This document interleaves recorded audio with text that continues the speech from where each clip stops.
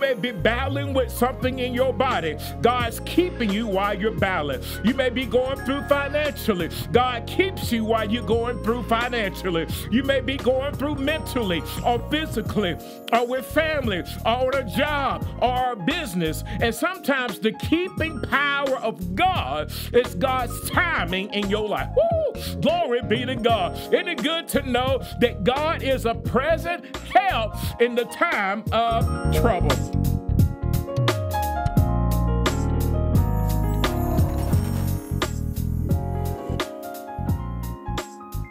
Hello, everyone. My name is Richard Dobbs. I'm pastor of Overcomers Christian Center.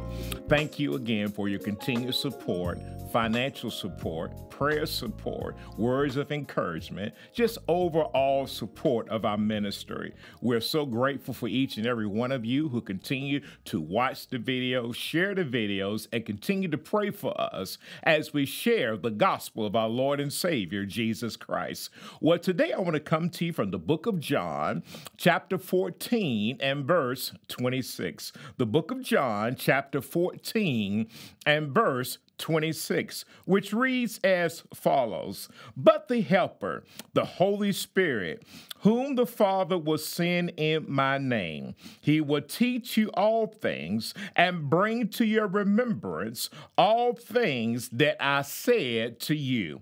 Based on that, I want to talk to you from this topic, the Helper, there to teach and help me to remember.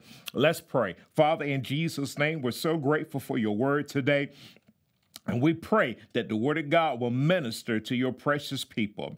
We bind the enemy right now and cast him out. Thank you for your anointing. Thank you for your power. Thank you for your mercy, your grace, and your love that ministers to your people, Father. As we go through the word of God, these next few minutes, open up our hearts and our understanding to receive what thus saith the Lord. And we pray not only that we'll take this word and apply it in our everyday life. In Jesus' name we pray. Let those that agree say amen.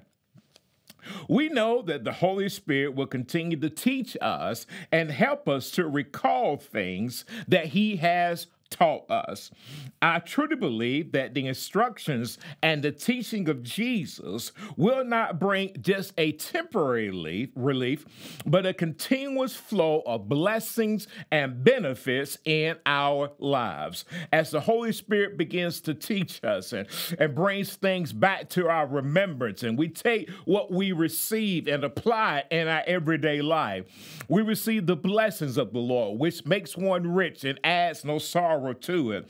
We see the benefits of God. He loads us daily with benefits. We're receiving those on a day-by-day basis, and it's making our life better the more we apply his word. I don't know about you, but how many of us have ever experienced a come and help me moment? A moment in our life, whether we're a child, a teenager, a young adult, or as an adult, or even as a Christian, where we're saying, Lord, come help me. See, those times when you're struggling with something, whether it's mentally, physically, financially, even spiritually. I can remember a number of days where I've asked God to help me during my particular situation. Sometimes it seemed like the help was immediate, and sometimes it seemed like God would never get here and help me in my circumstance and my situation.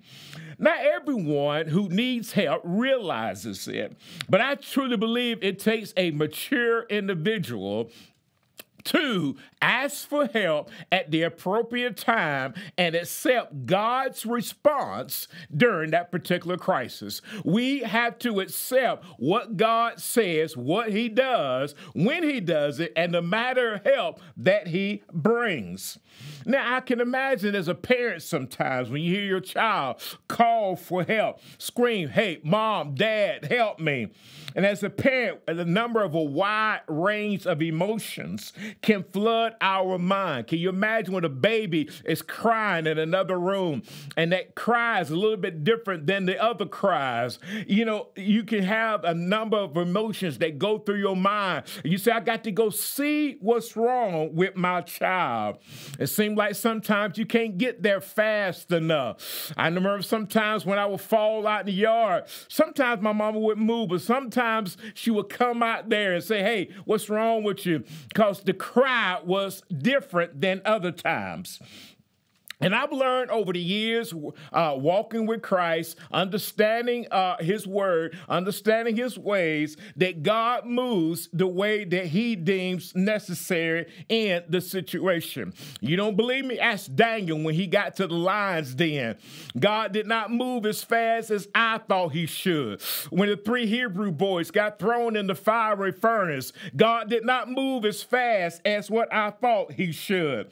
But the Lord is a present help in the time of need. He promises to be there to give us help in times of trouble. His idea of timely is probably not our idea of timely. You know, the Bible says his ways are not our ways. His thoughts are not our thoughts. Let's look quickly at Psalms 46 and verse 1. God is our refuge and strength, a very present help in trouble. God is our refuge and strength, a very present help, a very present aid, a very present assistance and relief in trouble. When adversity comes, when affliction comes, when distress times come. Jesus promises to be a very present or timely help in trouble.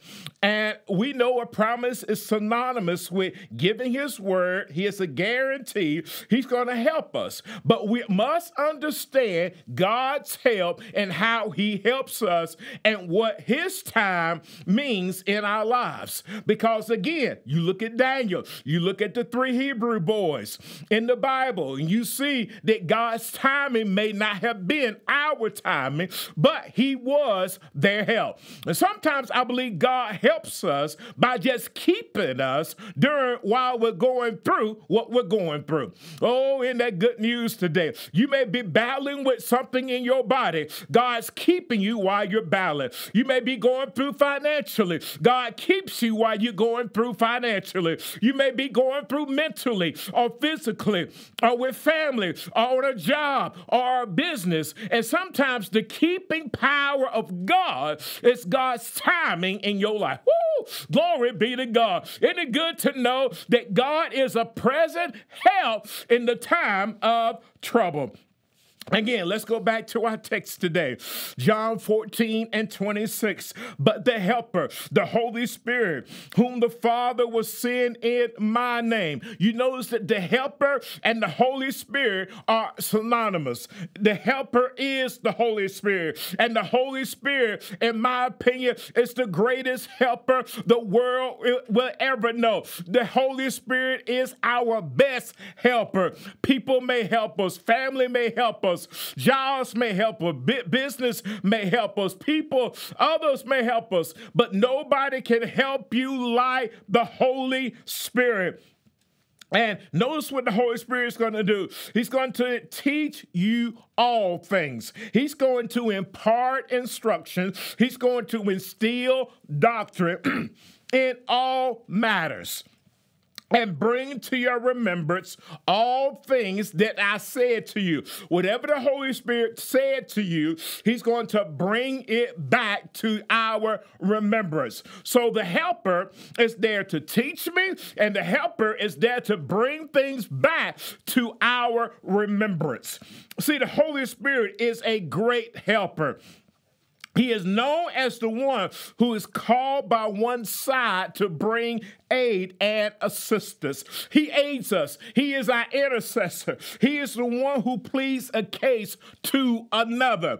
And sometimes he may not get you out of it, but he comes alongside of us and gives us help and gives us strength and gives us power in order to endure whatever we're dealing with right now. And I truly believe there's some people who are listening or watching me, that the Holy Spirit is beside you right now, giving you strength, giving you power in order to endure what you're dealing with right now. Just like he's doing it for you, he's doing it for me as well. He gives us divine strength needed to undergo trial and persecution. Whatever we're dealing with in life, the helper or the Holy Spirit is there to teach us in our time of need, to instill doctrine, to impart information from the Word of God that's going to help us to endure into the end. The Holy Spirit can provide help even before we know that we even need help. Isn't it like the Holy Spirit to warn us of things to come? We find this in the book of John, chapter 16 and verse 13. However, when he, the Spirit of truth, has come, he will guide you into all truth. For he will not speak on his own authority, but whatever he hears, he will speak. And the latter part, get this, my brother and my sister, he will tell you things to come. He will tell you things to come. The Holy Spirit will tell us things to come. The Holy Spirit will show us things to come. He may do it directly or indirectly, but the Holy Spirit prepares us for what is about to happen in our life. He prepares us spiritually as well as naturally through the Word of God. See, I need the helper to teach me and help me to remember what the Lord has promised in my life. When I'm dealing with everyday life, I need the Holy Spirit to remind me you're more than a conqueror. I need the Holy Spirit to remind me when I'm dealing with things in my body that by his stripes I am healed. I need the Holy Spirit to remind me that I'm more than a conqueror. I am an overcomer, overcome by the blood of the Lamb and the words of our testimony. I need the Holy Spirit to remind me when I have needs in my life, that my God shall supply every one of my needs according to his riches and glory by Christ Jesus.